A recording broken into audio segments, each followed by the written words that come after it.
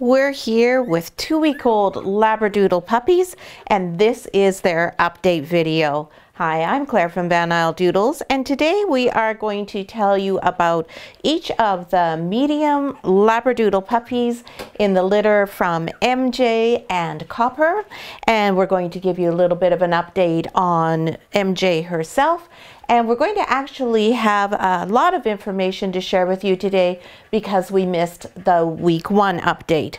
So first of all, let's get started with MJ. MJ's doing really well. She is such a devoted and caring mom. She's really quite remarkable. For a girl who's just having her first litter, she's really taking to motherhood just very nicely. She's always attentive to her babies. She's always happy to do whatever she needs to do to make sure everyone has full access to her milk bar. And while she is already going outside and she's running around a bit, she's anxious to get back to them in fairly short order. And MJ's appetite is amazing. She is not one of the girls that we have to hand feed. She's doing really well, eating all on her own, and she's currently eating about 6 pounds of raw and about 2 to 3 cups of the special formula we have for our moms that are lactating. So she's not lacking in calories, but when you have 11 Labradoodle puppies to feed, that's a lot of Labradoodles to look after. And we live on Vancouver Island, and we get a lot of rain on Vancouver Island, and we have had some rainy days lately. So when MJ goes outside to play and then she comes in, she's forever traipsing in all of this dirt and mud. So we also have lots of laundry from MJ because we do have to change the bed out fairly frequently. So as you know, last week we didn't do a 1-week video, and the reason for that was because the puppies were not feeling well. They all had a bit of puppy diarrhea. Now this is not something that's uncommon with puppies. This does happen, and it was just from worms. So all mama dogs, all female dogs actually, are born with a dormant worm, and the worm doesn't come to life until the girl gets pregnant, and then it starts doing its wormy thing.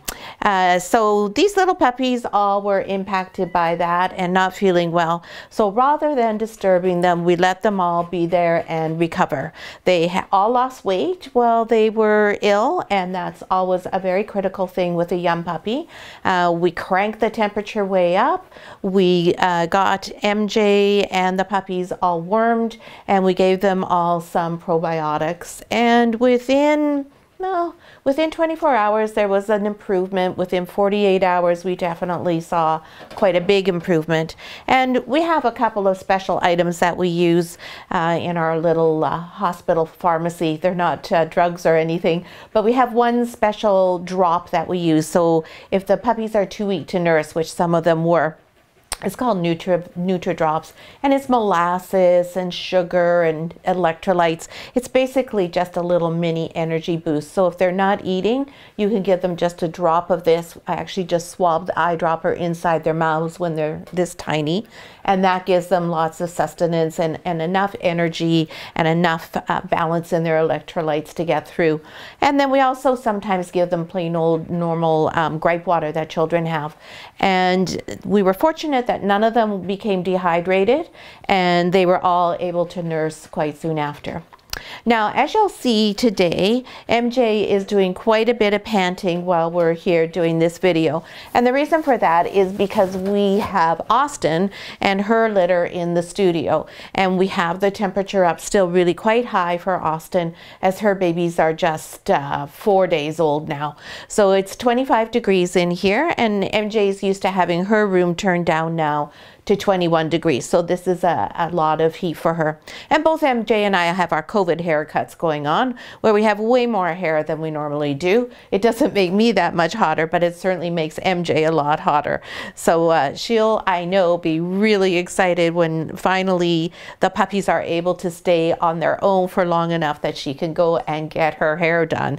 She'll feel all great in a brand new fresh dress that's much shorter than this one. So now the puppies are all fine. The fact that they were sick has no permanent impact on them whatsoever. It's, as I said, something that's not uncommon. It's just really stressful if you're the breeder.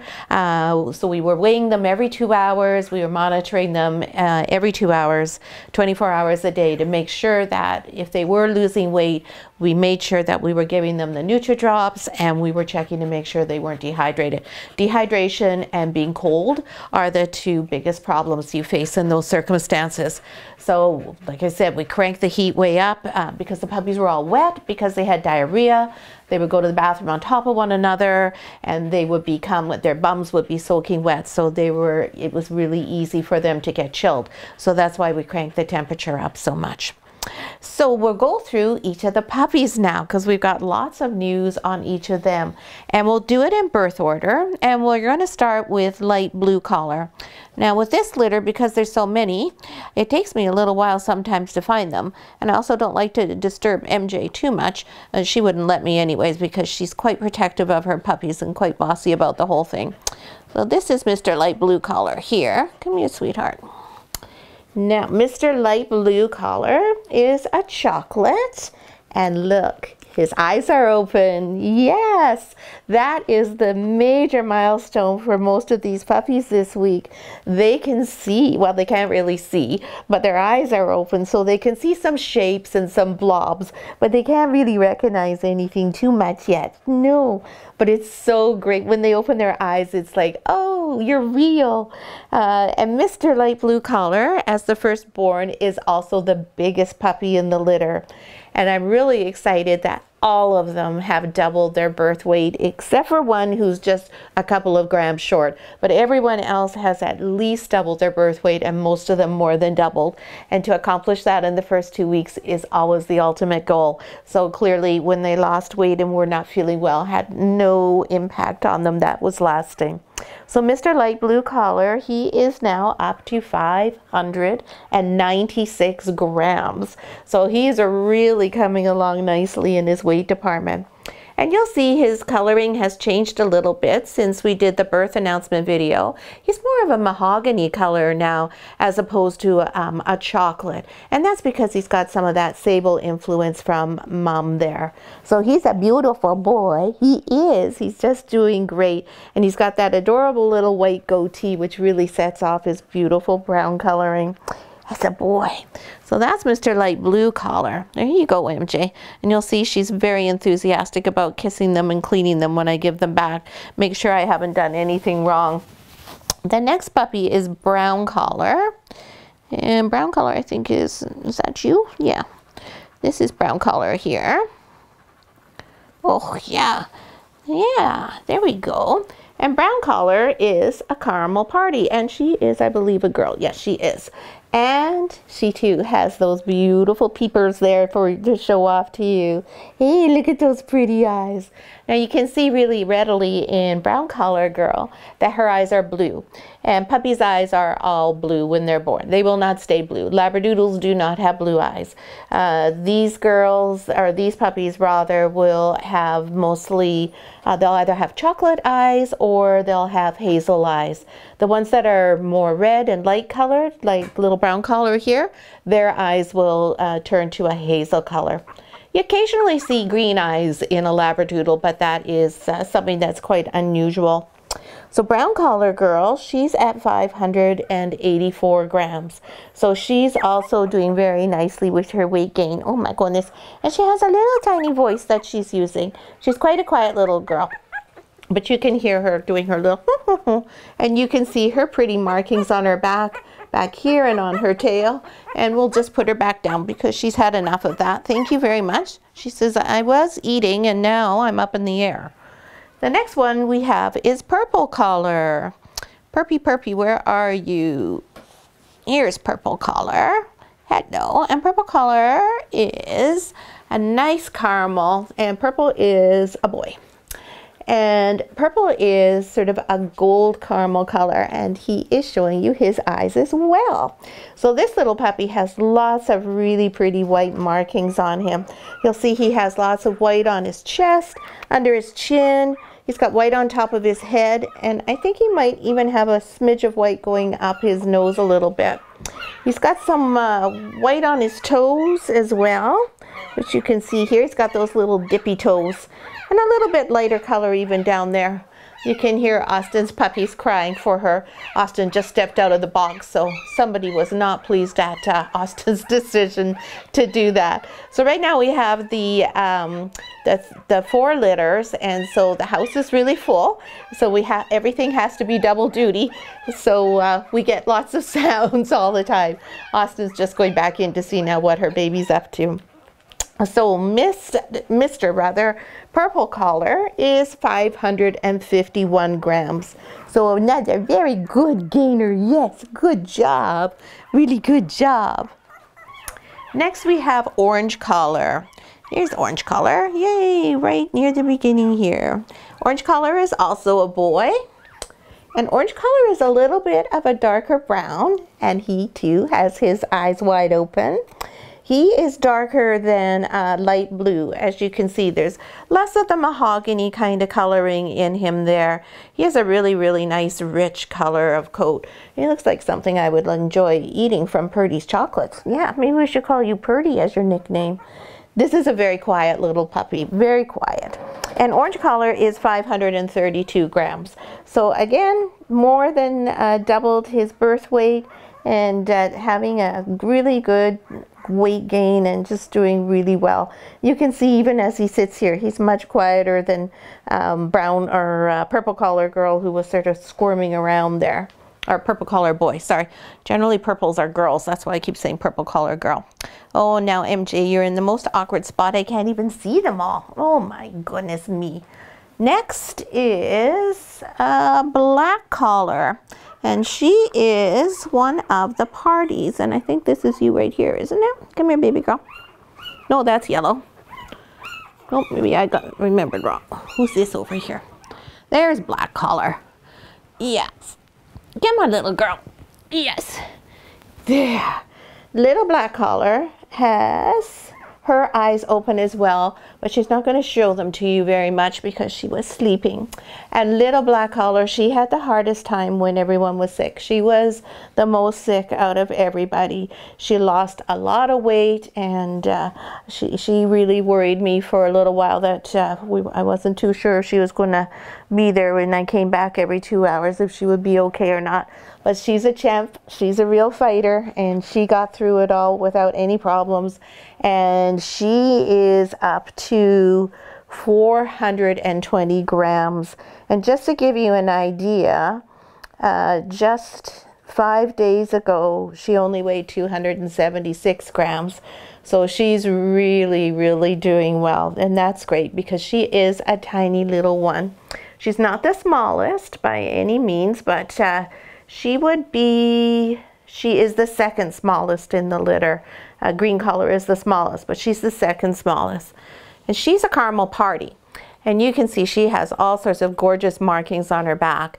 And if you'll remember from the birth announcement video, or if you go back and take a look at it again, you'll see that her markings have really come in much darker now.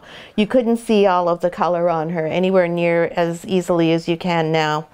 So that's what happens with these little caramel parties. They tend to darken up, and they're just beautiful as they mature. And then we'll put this little sleepy head right back there because she sure is a tired puppy. My goodness me.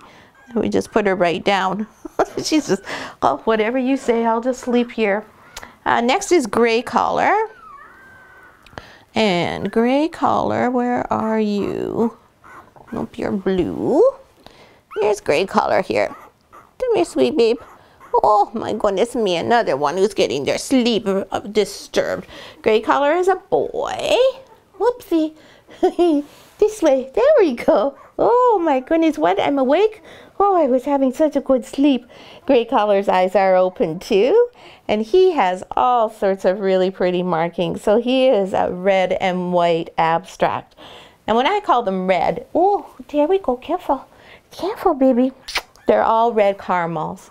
To be a red Labradoodle, your nose must be black. these puppies do not have black noses. They're going to have brown noses. So I think, anyways, this one, his pads are black, so he may trick me. He may end up being a red. I can't quite tell what color his nose is right now. It looks out almost actually like it might be black. So maybe he will be a true red as opposed to a red caramel. Does it make a difference to you? No, that's just how the dogs are defined in the breed standard. The color will look the same to your eyes, but it's just the breed standard requires that if you are an actual red Labradoodle, then you have a black nose and black pads. And this puppy does clearly have black pads, so maybe that nose is going to fill in as a black, and he's going to be a pretty black boy. His dad and his mom, sorry, losing track of who's both have brown noses, but they do both carry for black, so it's possible. But you'll see he has lots and lots of white markings here, all under his chin, on his chest. He's got white on the top of his head, and he's got, I think you got white on your face, if I remember, if you let me see your face. Yes, up on his nose there on the side of his face. He's got pretty white markings. You're a very beautiful boy, aren't you? Oh, yes. And we have, oh no, no white toes. Nope, we just have all of our white around our face and our chest. Because we're such a handsome boy, aren't we? And the gray color boy weighs 550 grams. So he's really pretty much in the center there of everybody. Pretty good weight. And we're also doing our early neurological work with the puppies now. We didn't do it when they weren't feeling well. So we just started getting back into the habit of that again. And that's something as simple as just putting them upside down like that for just a moment. And you can see that that's something he doesn't expect to have happened. Normally at 2 weeks, they're quite accustomed to us doing that. But because they didn't feel well, they're 1 week behind on doing that. But they'll get caught up in no time. So that's our handsome gray collar boy. We'll put him over there with the parties. See if he wants to party with them. Now dark blue collar. I think that's you, isn't it, over here? Are you dark blue? Yes, you are. Come here. Oh, I'm so sorry. Everybody's just so tired. Oh my goodness, it's our nap time. Dark blue is a little girl, right? Yes, you are. And she is a caramel. And she has lots of pretty white on her too. And you can see there's quite a bit of difference in her color from gray color. So she's more of a sort of a goldy, almost beigey caramel kind of color. Not as much of the red in her. More of a sort of a blondie caramel, like a toffee kind of color. Really pretty little girl. And she has all of these pretty white markings on her too, including on her chest, and she has white on all 4 of her feet, and she has a white chin, and she has white on her nose, and then she has a little tiny dab of white on the top of her head. So this is a really very prettily marked little girl as well. You can see she's not too comfortable with the idea of me showing her to you right now. So I'm going to take advantage of the fact that she's already a little bit uncomfortable, and I'll just do her upside down thing for the few seconds there.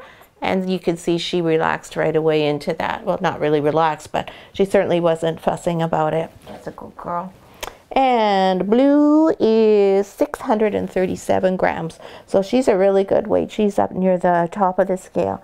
Hey, there's your mama MJ. So I'm going to give you a kiss. Make sure I haven't done anything wrong. MJ, like I said, she's very, very attentive to the babies. She's always making sure everything's all right. Every time after I touch them, they get a complete going over, just in case I've done something wrong or put something on them I ought not to, right? Just a good girl, MJ. Yes. Yes, you're a very good mom. You are. And after dark blue, we have red collar. And red collar is hiding over here, I think. You are red collar. Here we go. Here is little red. Red is also a girl. And you can see again, she's a different shade yet again of the caramel. Again, she is a red caramel. I don't think she's a red dog. Let's just check her feet. Oh, maybe, because it looks like she might have black pads too. Yeah, so she may be a red girl as well. And she's red and white again. So you can see she has the pretty white on her nose, under her chin, and she has a little bit of a bigger white spot on her head here. And she has, oh, I forgot to show all of you the little white tips on their tails. Pretty much everyone has that. They're so cute. That's courtesy of Copper.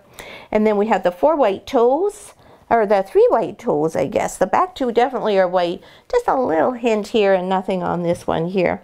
And then we have the white down the chest. Very pretty. The markings that are on their chests are not very visible right now, and especially not when I'm holding them.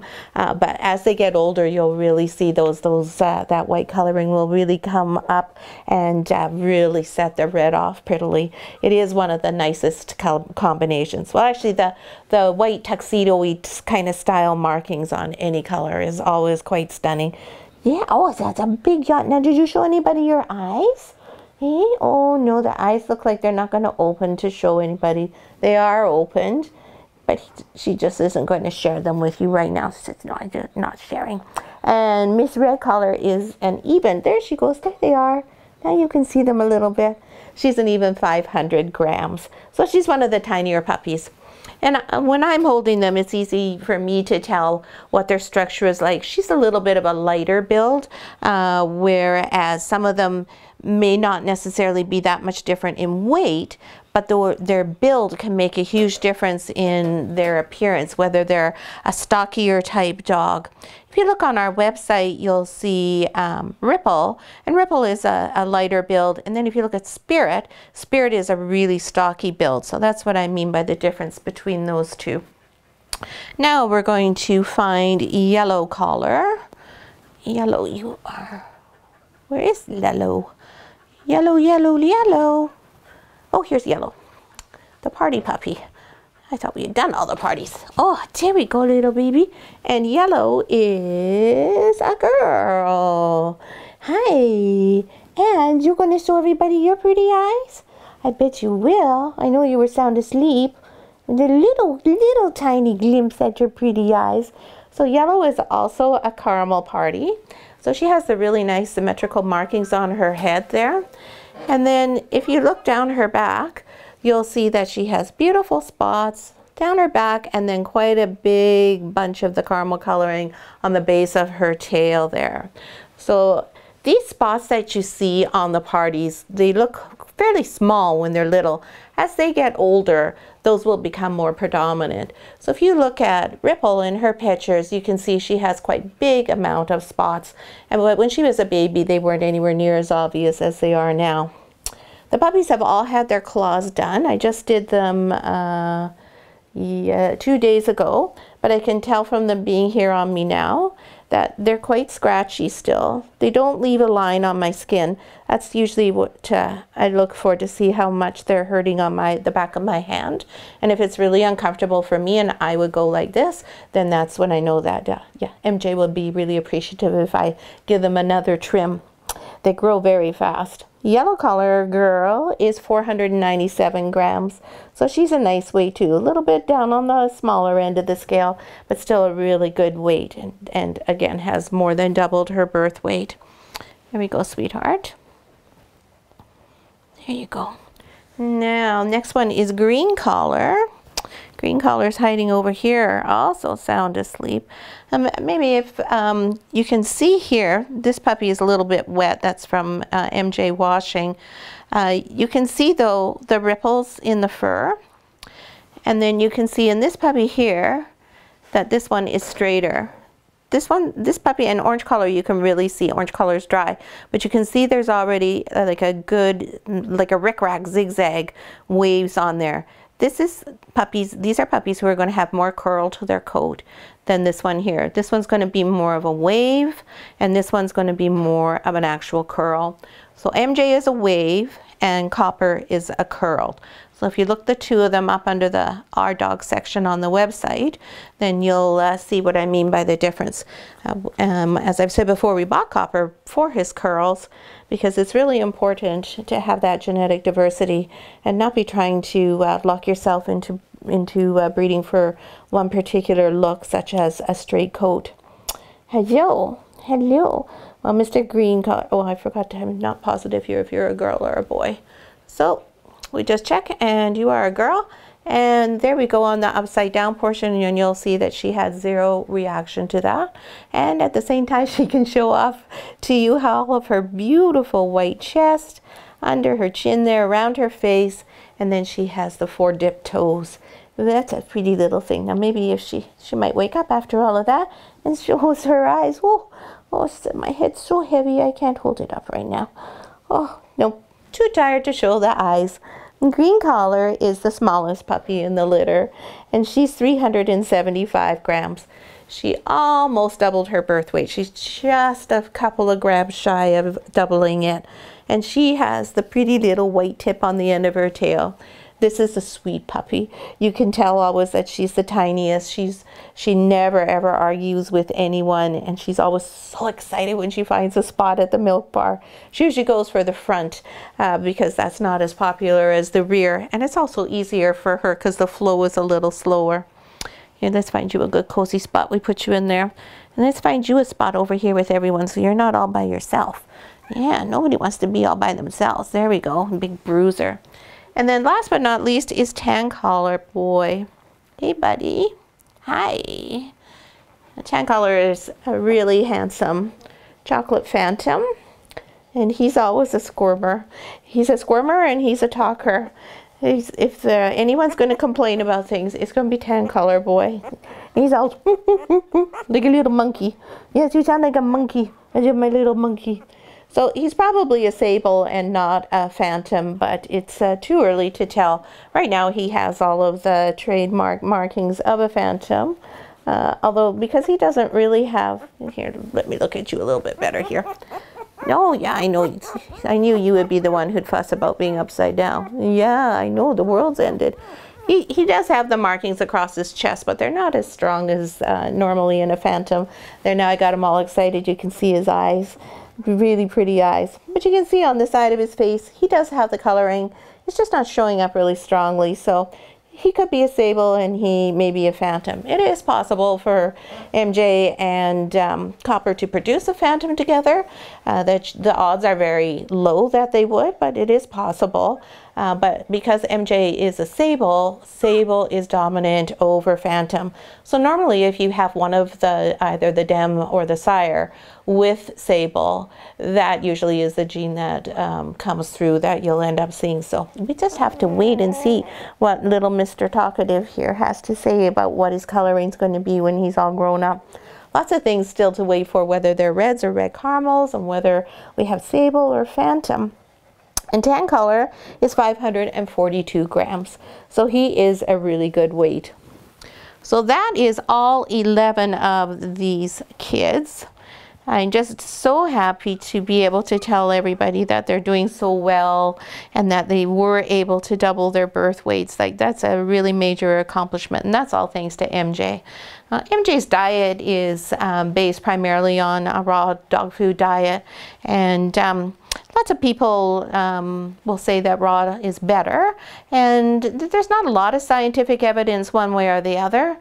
But the one thing that we do know is that the bioavailability in a raw food diet is more there for a dog than with a processed kibble diet. So when we feed her raw food, all of the energy that's in that food and all the nutrients are more easy for her body to utilize, to access, absorb, and then give to the puppies. So anecdotally, I can say that we have definitely noticed a change in our puppies since we started feeding our moms raw.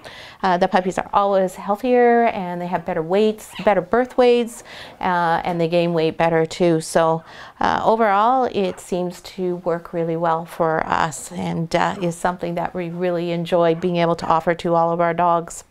So next week, the major milestone that these kids will perhaps reach is having their ears open.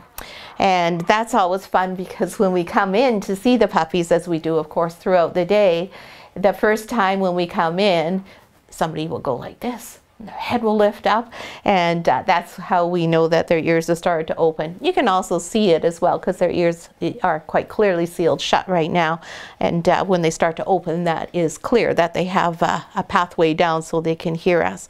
And then once they can hear, things change quite a bit. And that's when we get to start talking to them more. Well, probably not more, but they can respond to us talking to them is really what happens. Because as you know, I talk to them all the time, right from the time they're born, whether they can hear me or not. But it's great. Then they start to respond and really come to life, so to speak. So that'll be a big event if everybody has that happen next week. Generally, the eyes all tend to open at the same time, but quite frequently the ears can be a few days difference in the puppies. So we'll wait and see how that works out for next week, and we'll have a much cooler studio for all of us because we'll be able to turn the temperature down for Austin's babies by next week. So hope you enjoyed the video and this update, and thank you so much for being so patient and letting the puppies recover and missing your week 1 update. If you like this video, give us a thumbs up, and if you haven't had a chance already, please subscribe to the channel so you always know when our updates are coming. We've got 4 a week right now, that just for 1 more week, and there'll be 3 a week, and there's always something a little different in each of the updates, so it's fun to watch them all, and hopefully you'll gain some more knowledge and something that's interesting for you. So thanks so much for watching, and we'll see you next week.